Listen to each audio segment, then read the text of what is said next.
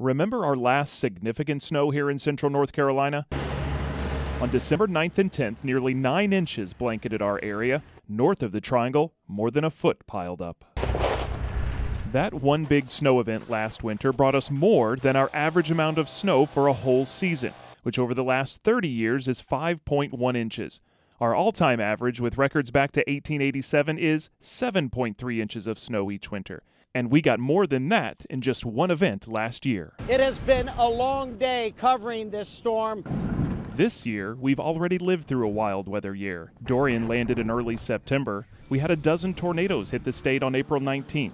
And the temperature hit 100 degrees in early October. But winter is coming. I fear snow. I do not enjoy snow. Oh, I hate the heat. Yeah, I'm much more of a winter guy. I don't like snow. I tend to stay inside. Inside or out this winter, the changing Pacific Ocean waters that cause La Niña and El Niño is expected to be neutral and will likely not have a big impact on our temperature or precipitation outcome.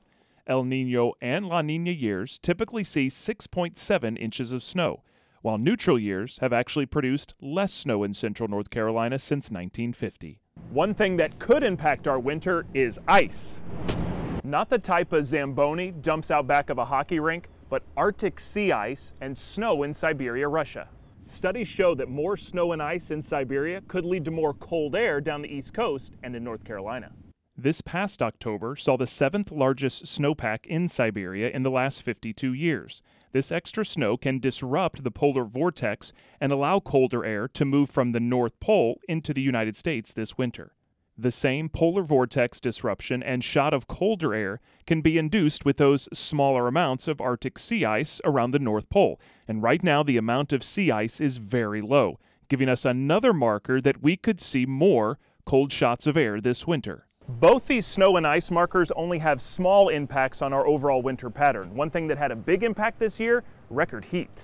Despite this month's cool conditions, 2019 overall has been one of our warmest years on record. 4 months this year, May, July, September, and October, ranked in the top 10 warmest on record in central North Carolina. On top of that, winter is the fastest warming season in central North Carolina over the past several decades.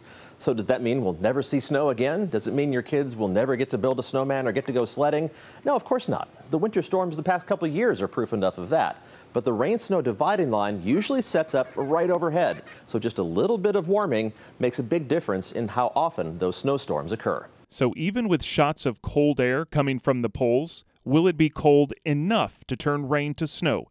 Here's what we think the end result will be this winter. We are likely looking at a winter with a good mix of warm and cold spells, but overall warmer than average temperatures. Precipitation amounts will be right about average, and any extra shots of cold air from the poles may not be as cold as needed thanks to long-term warming, and blockbuster amounts of snow look unlikely. The end result will be a winter with several cold, rainy days and overall average snow amounts.